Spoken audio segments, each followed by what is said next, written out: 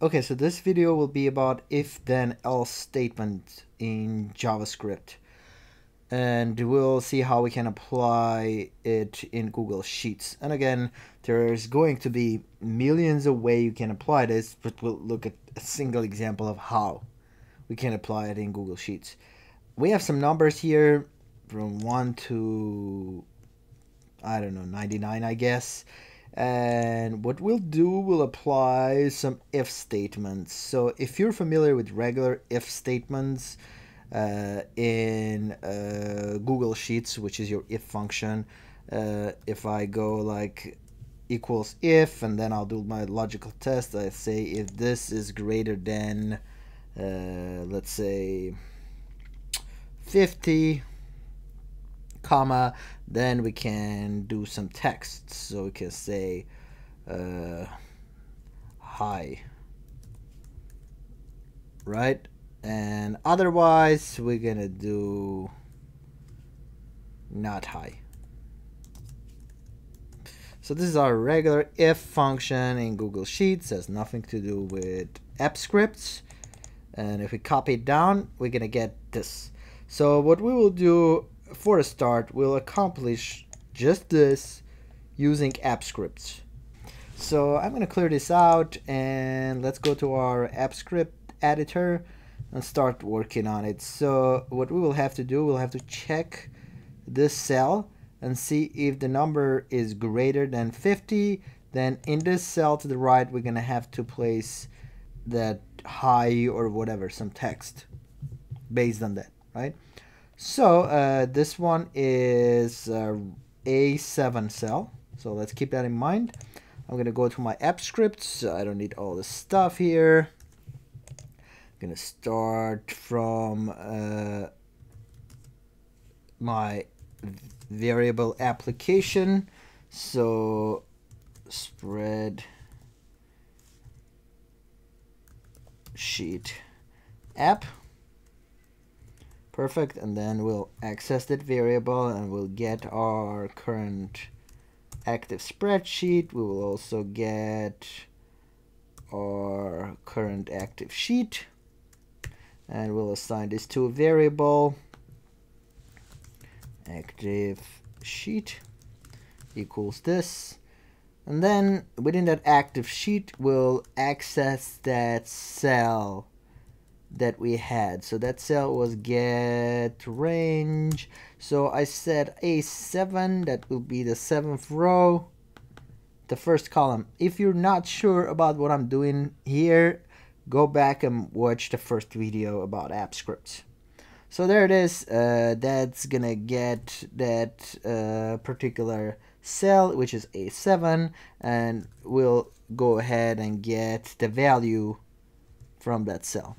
So we'll go ahead and, for right now, let's store it in a variable. We'll say variable, I guess we'll call it current cell, although that might not be the best name for this variable. Maybe we should rename it and put something else. So I'm gonna call it working cell. So that's working cell variable. We're gonna basically grab the value, which is 1, and place it in this variable. So what we'll have to do then, we're gonna have to check whether that value, which is currently 1, is greater than 50, and we'll do it using our if statement. So if statements in JavaScript have this particular syntax. So we'll have our if statement, we start here, and then inside of parentheses we do our logical test, which should output true or false as a result. So what we want to check whether this working cell that we have is greater than 50, right?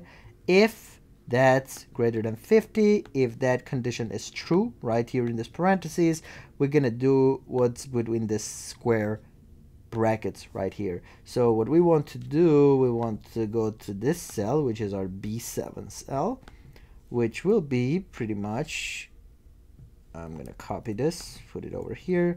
So then I'm going to get the active sheet and get range, and instead of getting the value, we're gonna set the value, and we want to say high if that's that, and we want to place this in the second column. So we're saying let's go grab this number, which is the 7th row, first column, right here, get the value, place it in a variable called working cell, and then let's check if that particular number is greater than 50. We will go to this second column of the same row and set the value to high. That's pretty much all we're saying here. And I'm gonna move this to a new line here. So that's that. So that's our regular if statement. So currently, if I just go ahead and run this particular function, we shouldn't really see anything happening, because it's going to check whether it is greater than 50, and it's not greater than 50, and it's not going to do anything here, which is exactly what I got. So let's put a number in that cell that's higher than 50. I'm going to go like 67, right? So let's go ahead and run the same script again. And we can see that this time, because that was a match, it's going to place high in that particular cell right here. If I change it to something smaller than 50 or even equal 50, it shouldn't really do anything. So right now it's really not going to do anything, because there's already a high in that cell. It's going to stay high in that cell. So if I remove this and then I rerun it again, we'll see there's nothing really happening as a result of that, right? So that's that. What we're going to do now is do our else statement. So if it's greater than 50, we're going to put high, and otherwise we're going to do low, right? So that's our else statement. So there it is. So we're going to check for this condition, and if that's true, we're going to do this, and if it's false, we will just say go to that cell and put something different. So low. So this point, we're gonna run this, so we should see that it still says low because it's 50. So then we put 67 or something like that. We'll rerun the script. Should be able to go back and see that now it's high because we're checking that, and it says that's the number. So far we're just checking that single cell over here, and we're placing something to the right. So what we want to do, we want to just go through all of these different options from here all the way through here, and basically just go all the way down and put highs or lows and on the right. So what we'll have to do, we'll have to create a for loop, and we'll do our conditioning inside of the loop. So I'm going to go on top here before any of this and start my for loop. So I'm going to say for variable I equals 0 and I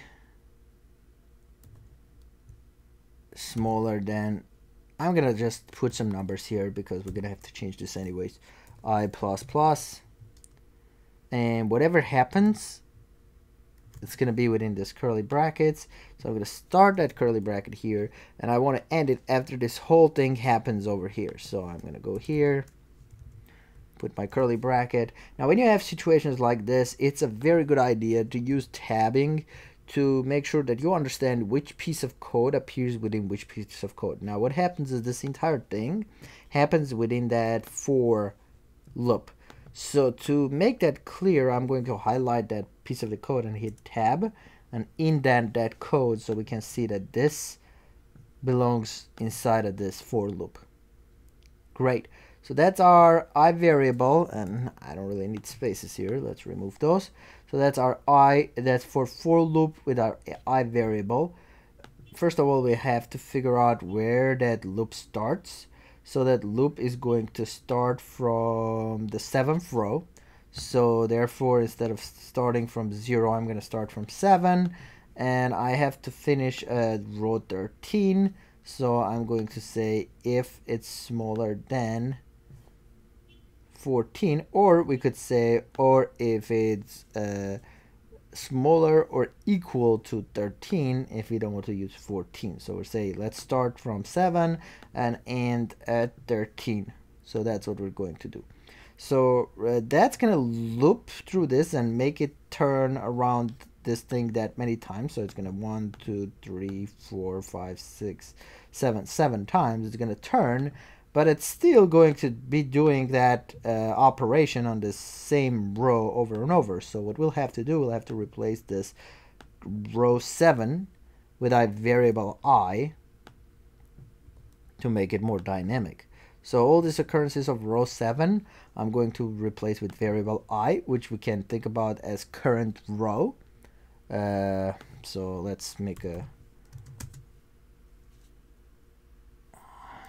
is our current row index. A little comment there, so we know as we look at this code what that means. I'm going to go ahead and save this, and at this point if I rerun the script, go back, you should see that we were able to go through this, and whichever number is greater than 50 we're assigning high, otherwise we're assigning low. So that's our regular if then else statement that we have. So now what if we had like a mid-range, right? So let's say we want values that are above 75 to be in a high range, values that are lower than 35 to be in our low range, and everything in the middle it's gonna be something else, or whatever, maybe 25. I don't know, we'll just figure out, it doesn't matter. So what I'm going to say that if it's above 75, and if I want to include 75 in this high range, then I'm going to do greater or equal to instead of just greater, right? But right now I'm going to say greater than 75, which means in a high bracket I will include 76, 77, 78, well, it's 75.01, it's going to be included in there. Basically, that's what we're going to do. But 75 is still going to be in the bracket below. So maybe that's the right way to do it. Maybe that's the wrong way to do it. I don't know. So actually, to make some difference in our code, let's just do greater or equal to. So we have an example of that as well. So if it's greater or equal to 75, which means with 75 we're including in our high bracket, we're going to put high. Now what I want to do, I want to add some sort of mid range in here. So what I'm going to do, I'm going to close this one, and then I'm going to include else if statement here. And with else if statement you can do another condition here. So, and I'm gonna do the same working cell. So I'm going to say if that working cell is greater than 75, we're gonna do this. Then if that is greater than 25, so let's not include 25 in this case. So it's above 25, we're going to include it in our mid bracket. So mid. And finally, we can do, if it doesn't match this as well, then let's just for everybody else assign low. So if I save this or run this, oh, I have to run it from here. So you should be able to see 67 is mid, 7 and 2 are low, 99 is high, mid, and so we're able to assign all of them into their respective brackets. There is some misunderstanding with our if function, is that some people think that if you're doing this bracket that's greater than 75, and then you have a second bracket that's going to be like the mid-range, you have to do double condition and you have to check whether this is greater than 75, and it's the same thing is smaller then this one on top, right? This. So if we do this, this should still work. So instead of just saying in this else if statement, we're checking whether it's greater than 25, we'll also check that it has to be less than 75 to assign it to our mid-range, right? So if I run this, it should still work exactly the same way, so no problem there. And it works the same way, but this is really unnecessary statement to do in this particular case, because it works from top down. So it's going to check the first one. So if the first one occurs, it's not really going into the second or the third or any other condition that we have. So if this condition is true on top one, it's going to do this one. And then it's not going to do any others below. The same way, if this condition is true, it's going to do this one. And then it's not going to do any others. So basically, on top, we're checking if it's greater or equal to 75. If that condition didn't meet, then we can simply just say if it's greater than 25, because we already know it's not greater or equal to 75 because we didn't pass it here. So it's unnecessary, but if you do it, it's not a problem. Don't worry about it. Now, finally, the last thing I want to mention, you can actually do multiple else if statements instead of just doing one. And to give you an example of that, let's just create another else if. I'm going to copy this whole thing right here. And I'm going to paste it over here. I'm repeating the same thing. And I'm going to do another range. So I'm going to say if it's greater than equal 75, then it's high. If it's greater or equal to maybe 50, we'll say high mid. If it's greater or equal to 25 or maybe greater than 25, we'll say low mid. Doesn't matter. And finally, anything else is low. So the point of here is that you can chain as many else if conditions as you want, and it will work just fine, no problem. So if I run this, let's go back. Now you can see high mid, low, high. We can assign to different brackets. And that's our if then else if statement in JavaScript. Thanks for watching and subscribe for new AppScript videos.